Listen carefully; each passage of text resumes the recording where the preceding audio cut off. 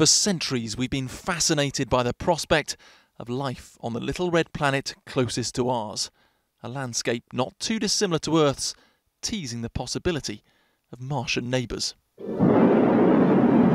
Space missions in the 70s found signs water had once existed, dried up riverbeds and frozen poles, but never, until now, actual water.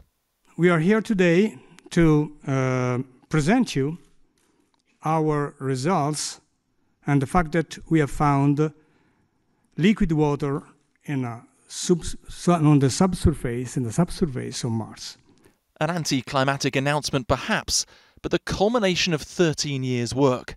That's how long the Mars Express probe has been orbiting the red planet, bouncing radar signals off the surface to see what may lie beneath. 1 mile below the ice of the southern pole, this is what they found. Can you see it? Scientists say this white smudge is proof of a 12-mile wide lake. It's liquid and is salty and is in contact with rocks.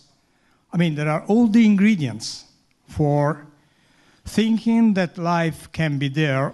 So how excited should we be?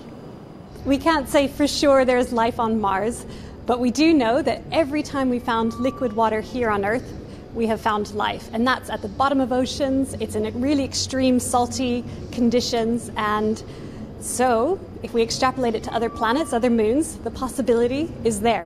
More research will be needed to back up these findings, but the prospect of a hidden lake gives future projects somewhere to focus. In 2 years' time, Europe's first Mars probe will be boring 2 metres into the planet's surface.